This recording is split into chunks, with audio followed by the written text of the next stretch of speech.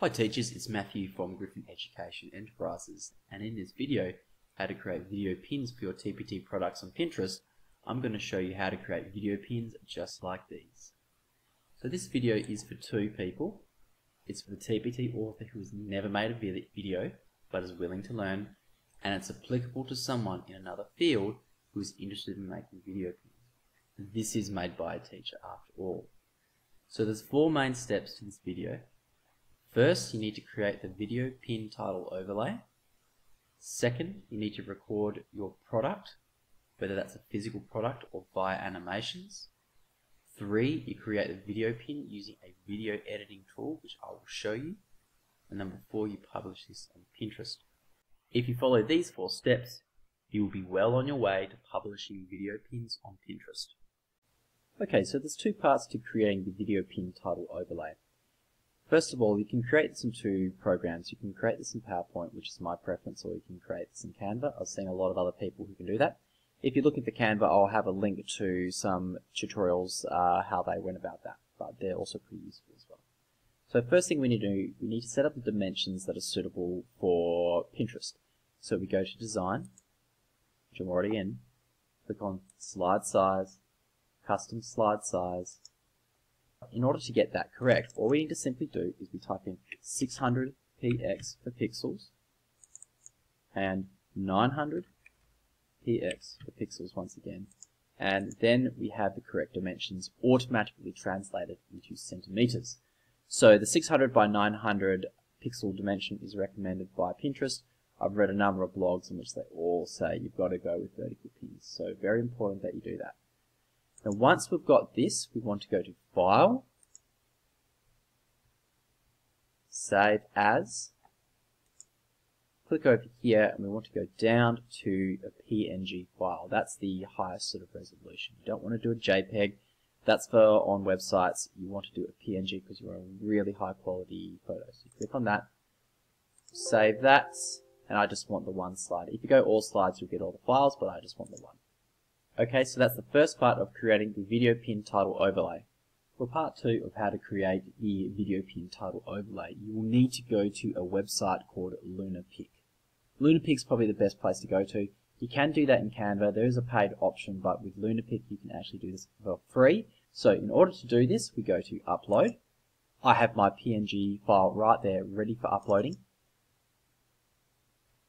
Now, what you do want to do, instead of clicking on transparent over here, notice how it's completely mucked up my video pin. You do not want to click on that. There's another area in Luna Pic that you do need to go to. So I'm going to show you that now.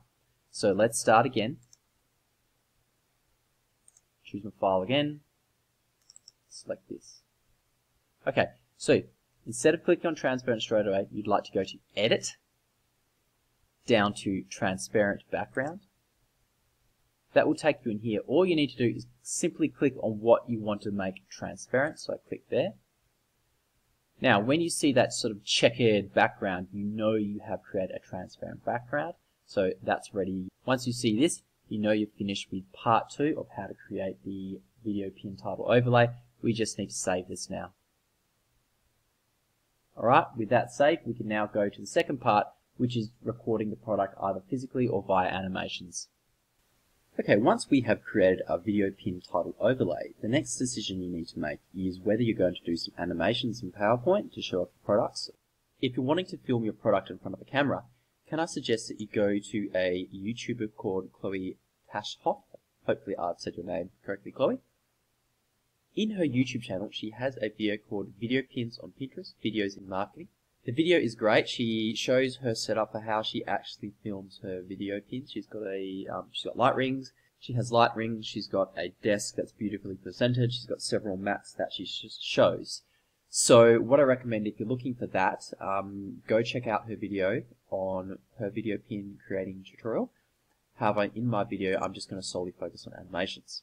So what you can see here is that I have deliberately staged my animations in PowerPoint. I've given myself a lot of space, so if I need to zoom in on the video and get the aspect ratio correct, I've got lots of room to do that.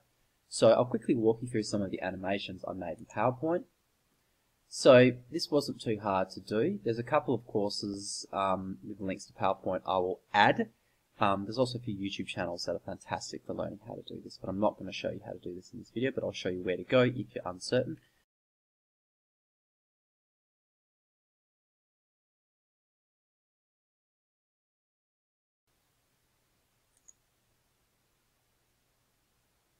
As you can see, it's a really simple animation, nothing too complicated.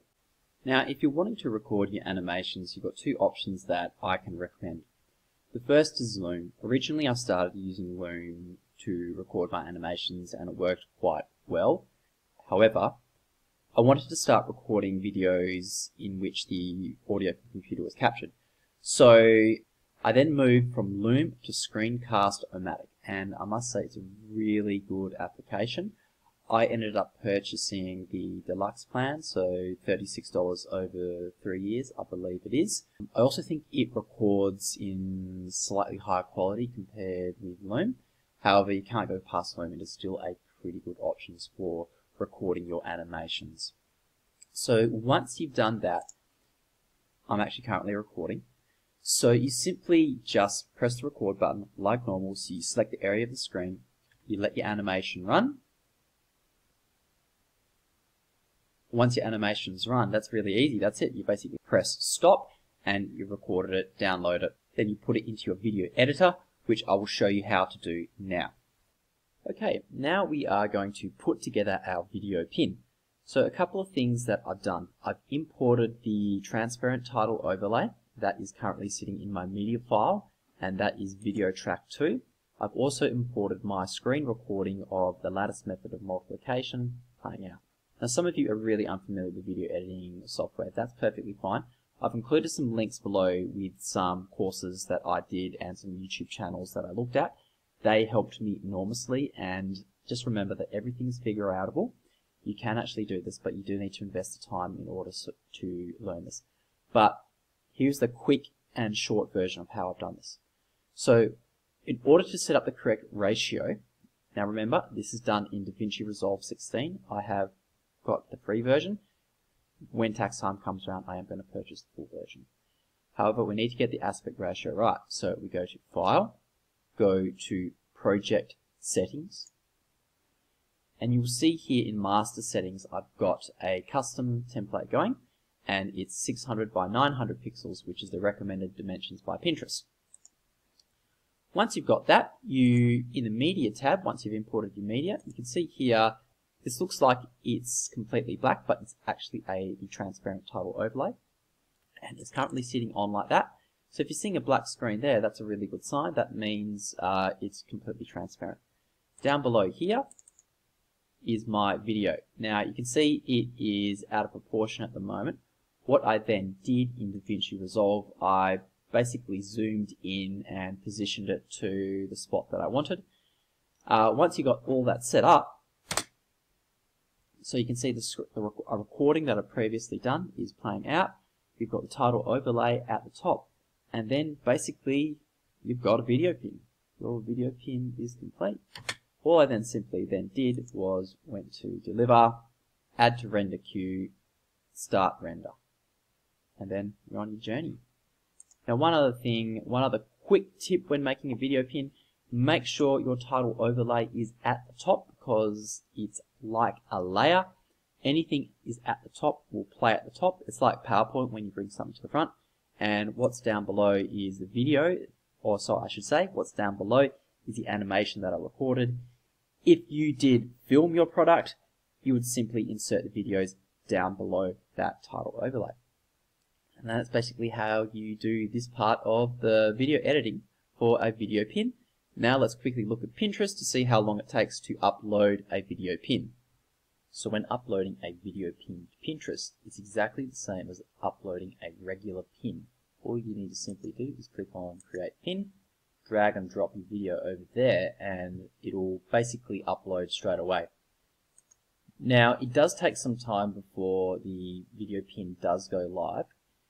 Pinterest does say it takes 24 hours, but when I uploaded my first video pin, it took about 36 to 48 hours. But each subsequent video pin took about 24 hours or less in my experience. So that's the end of the video. Thanks for watching. Hopefully you got something out of this and you learned how to create video pins. I really struggled with this sort of learning that I've just done, and hopefully it'll make your journey for video pins much easier. Don't forget to like, share and subscribe to my channel. If you like this content, leave a comment down below. I love community engagement. I'm Matthew. Thanks for listening. Ciao.